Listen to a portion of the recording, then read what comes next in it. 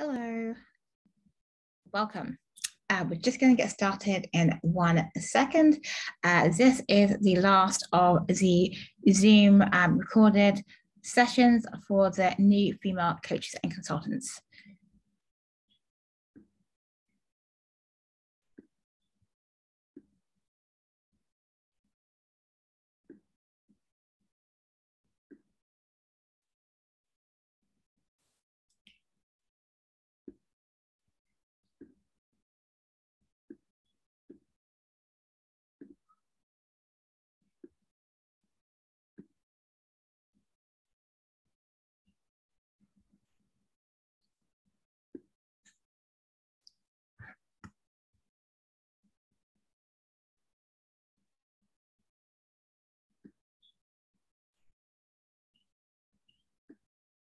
Just bear with me 1 second.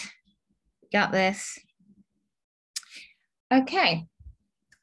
Hello, my name is Ekua Cant and I am the head cheerleader for Pure Magic. And welcome to the last of the Zoom recorded for new female coaches and consultants.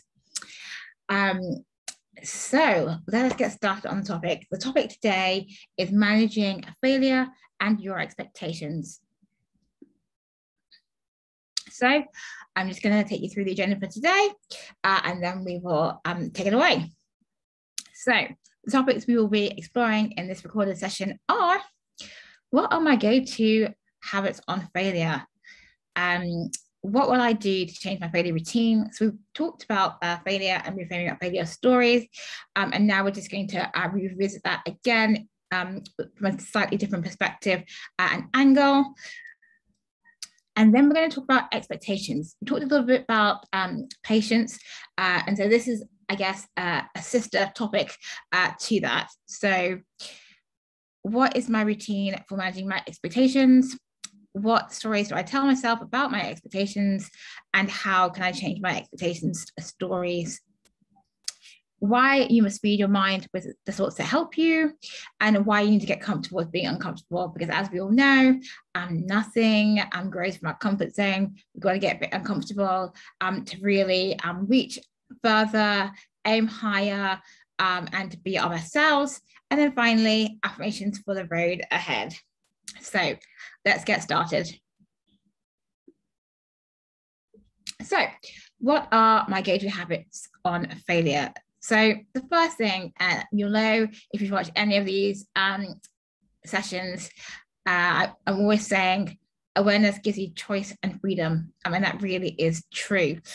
So with that in mind, if you think about the last time you failed, you know, how did you feel? And what did you do? You know, and do you think currently the way that you your go-to habits on failure are helpful, or are they more harmful? And we're going to think about how to make them more helpful as we go through this session. So what process did you go through to analyze and assess what went well and what could be improved? So as much as failure stings, you know, that is a fact, but, you know, you could get to a stage where it doesn't sting and you perhaps relish it.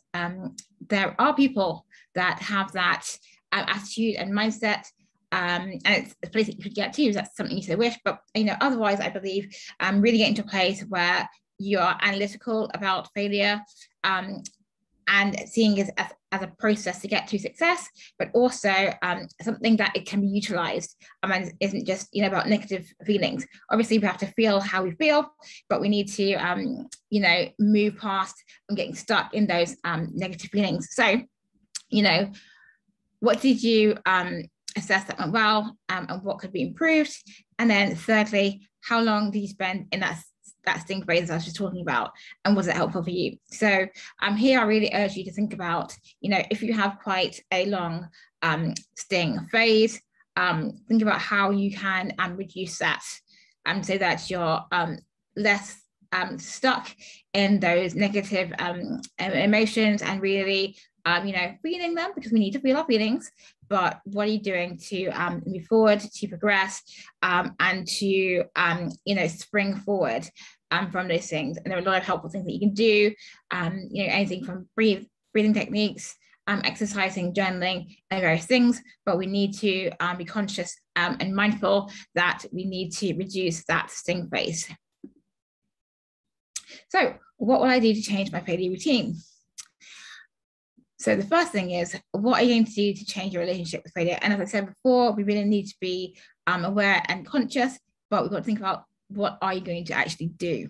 So the next question is, what is one thing that you're going to change in your failure routine to make it helpful to you? So, you know, we need to be aware of our stories. We need to be aware of our habits.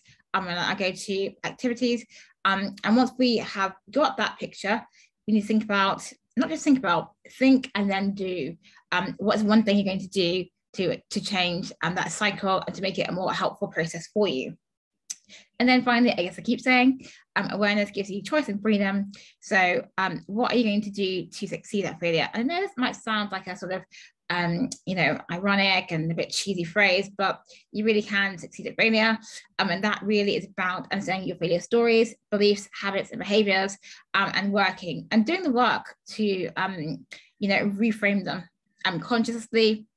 And also, you know, using things from your mindset toolkit to help you to really be conscious of your thoughts, and also to help you to, you know, use powerful tools such as affirmations, breathing techniques, meditation and mindfulness, and other things that can help you to succeed at failure and make failure be a less, you know, painful process, and one where I'm not going to say necessarily relish, but one where you at least, you know, have a process that you go through, which allows you to feel your feelings, but obviously, you know, go through a process to get to the analytical part, and the part where you acknowledge both what went well and what could be improved, and then seeing that as a useful bit of data to actually move you forward.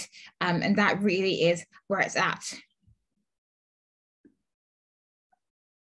So what's in my mindset toolkit that can help me to reframe failure? Just as I was just saying before, we're just going to look at some of the things that you could have in your toolkit. So we've all got a toolkit that helps us to be solutions focused and positive. And if you haven't, then here are some suggestions that you may like to undertake. So what's in your toolkit? So here are a couple of things which I recommend would be helpful to having your toolkit. So affirmations, you know, I am statements, breathing techniques. So breathing techniques are really helpful in helping us to get less hijacked from powerful emotions. Mindfulness obviously helps us to be more focused, and journaling also helps us to focus and to you know, understand our feelings and thoughts, and helps us to reframe some of those things that are not helping us. Thirdly, have you ever employed any of the above tools with your recovery from failure? Because it might be that you're using these tools in other instances and other parts of your life, but you never applied it to failure. But applying it to failure is actually really helpful. So perhaps you can now think about, you know, with your one thing that you're going to change, perhaps it could be applying one of these, you know, tools to help you to bounce back. So what is my routine for managing my expectations? So expectations are both a wonderful thing, but also they're tricky to manage. And the first, we also have to start with awareness. You know, are you aware of your go-to thoughts, feelings, actions or inactions in relation to your expectations?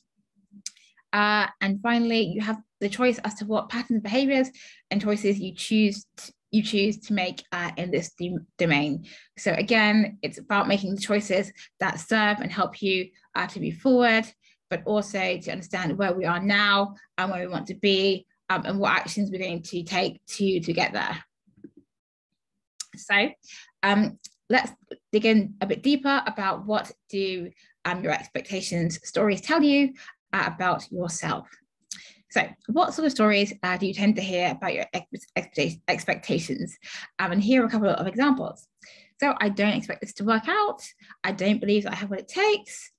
My progress to date isn't in line with my expectations, so I must be doing it wrong. And definitely I have felt that one. But we mustn't get misled by some of the thoughts that we had, that we have even, and we must be conscious and aware of these thoughts in order for us to reframe and to also, set ourselves different expectations and beliefs that allow us to manage our expectations more successfully and with more patience.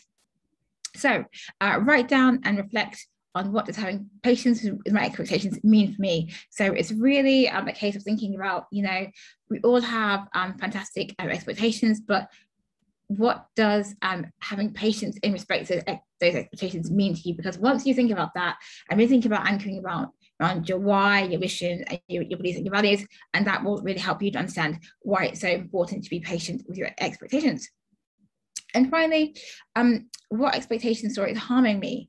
And what do I need to stop doing to myself?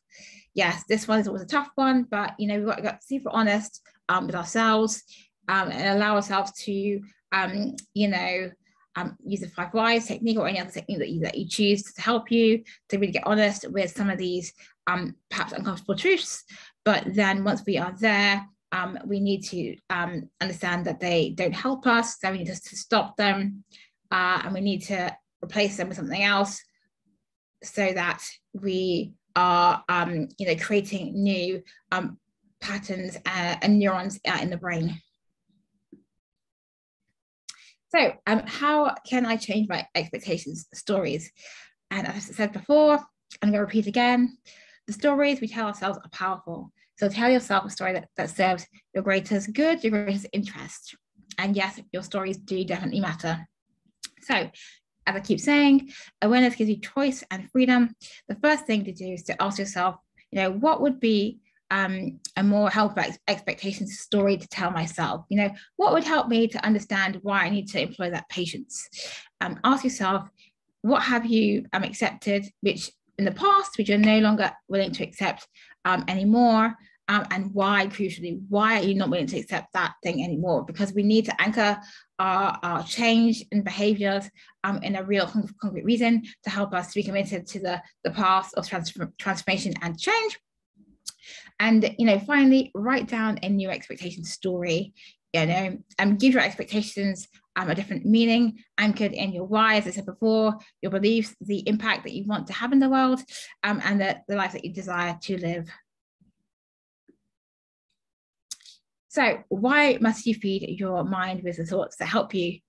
Because it is in your best interest, and it will help you to move forward, to be solutions focused, and to really help you to live your best life. So you are your most important asset. So it's in your interest to think the thoughts that help you. Think that you're a winner, think that you're unstoppable, and really keep repeating those thoughts, because repetition leads to mastery. But repetition, as boring as that sounds, really does help you to change those pathways in the brain and helps you to think differently. And the thing I have to say is about patience is when we are doing this work around affirmations or repeating things that we don't naturally believe in the first instance, it takes time. And sometimes the shifts initially are imperceptible, but actually with that repetition, they do happen. So have patience and hang in there, but also, speak to friends and colleagues and relatives and, ask them if they've noticed anything different, because it may be that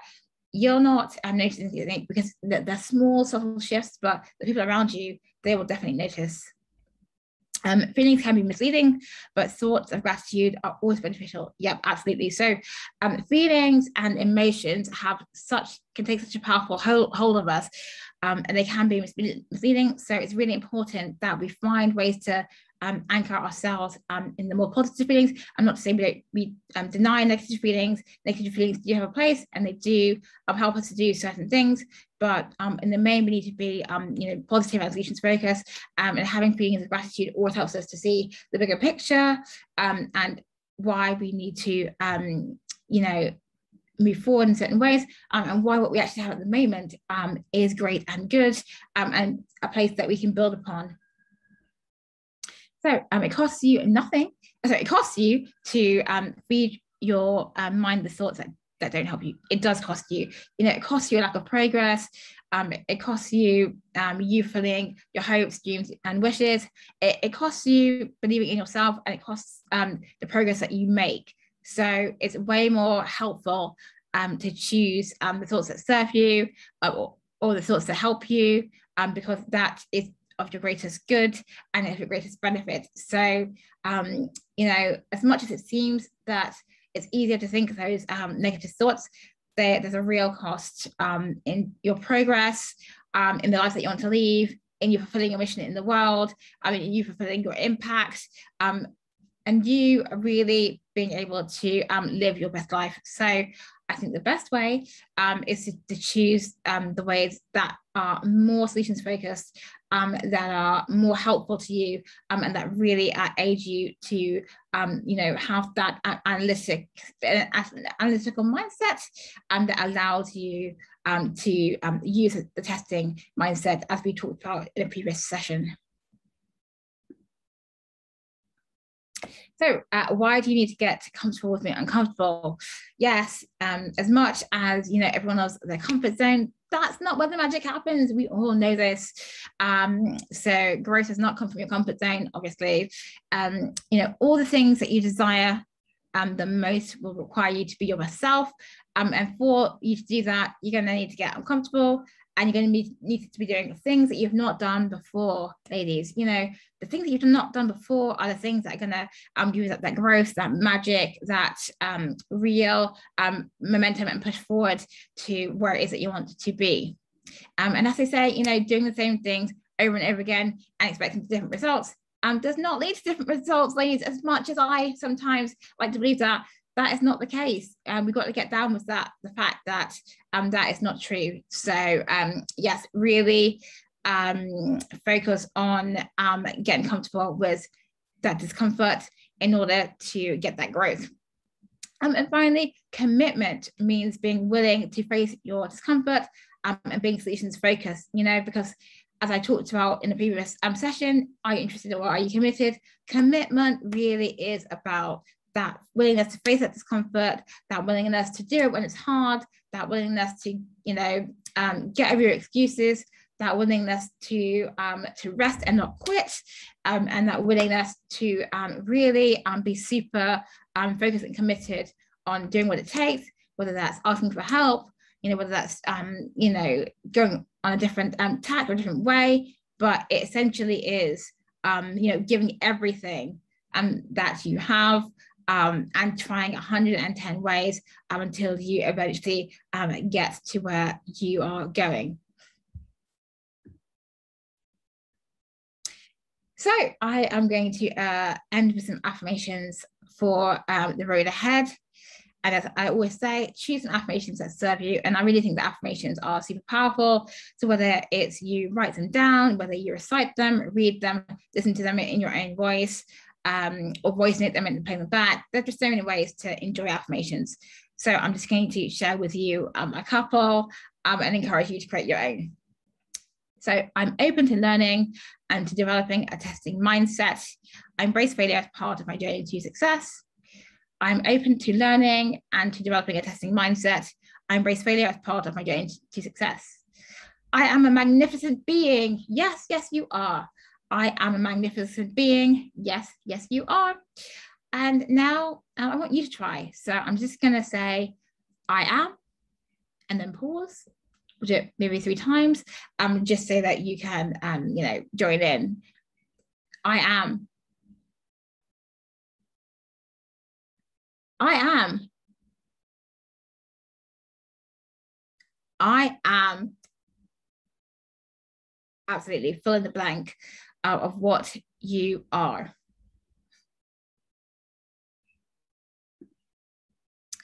So you are, of course, invited to join the creator cohort for the senior female professional to coach or consultant. And guess what, ladies? We're starting on the 17th of May, and that is Tuesday next week. So now's the time to step up with any questions that you may have about the program, and to talk about being solutions focused, and find out opportunities that there are to be involved in the program. So the program will only be delivered once in this mode. This is the creator cohort. So once I have completed this cohort, it will be tested.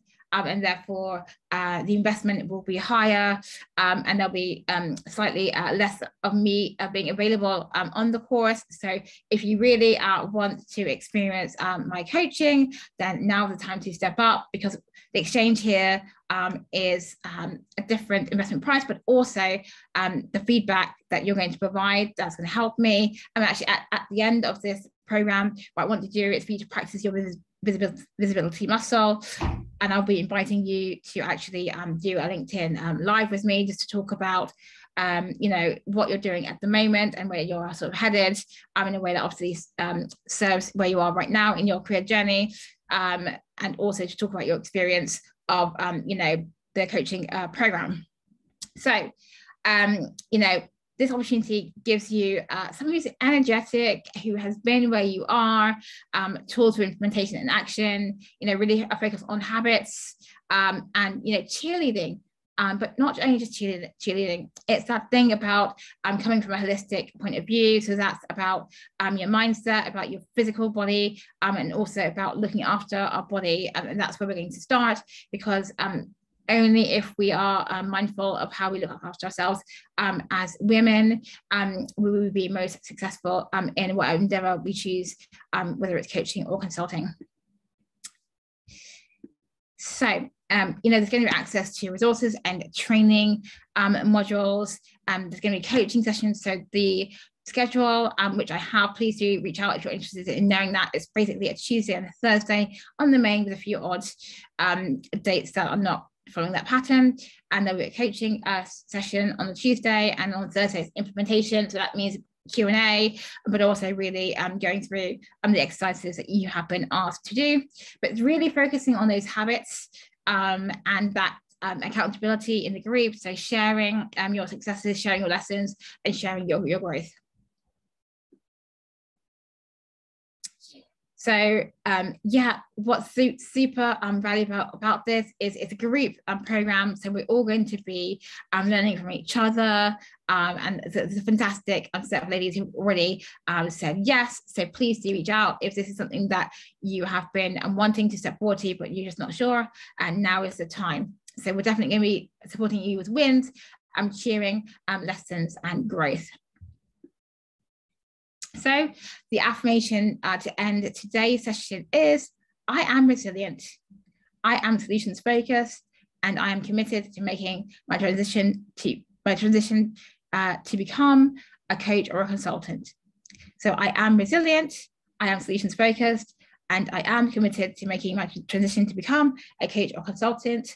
And one more time: I am resilient, I am solutions focused, and I am committed to making my transition to become a coach or a consultant. So that is all I have for you in this final session. I would love to get your feedback, so please do reach out on LinkedIn or via email. That would be superb. You know, it'd be great for me to understand which of these sessions really resonated and helped you, and further topics for a new series. So the series is going to be on pause for now whilst I start the program next week on Tuesday, and we'll probably be back in the autumn.